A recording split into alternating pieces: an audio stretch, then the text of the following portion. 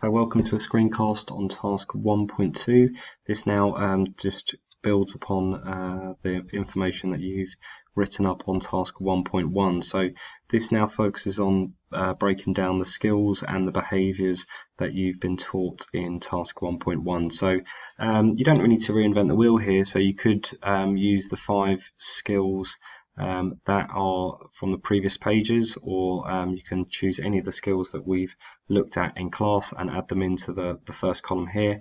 And then just really sort of it's the moderator wants to see that you can apply it to different situations and environments. So let's say you looked at the first skill of communication. In what environment and how could you use this, or could this skill be used? So thinking about, for example, it could be in sport, or it could be in class, or it could be in the session that you're planning and taking forward, or an events planning when you'll be looking at running a tournament. So anything that you can include there, that would be great. And how can you use that skill? So think about why communication is important in that particular environment, and what positive effect could using the skill have on your employability and success in work. So why is communication obviously important? You can link it maybe to being successful in a job application, or interview skills, or even on, whether it be a telephone interview or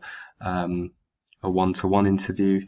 All of those things I think are very important when it comes to showing that you can apply it to a work situation. Or if you're in a meeting, for example, communication is important if you're leading a team. So all of those things there, you need to make sure that you filled out in terms of skills. And then for behaviours, exactly the same thing. So I'd look at back at page 6 and 7, look at some of the associated skills,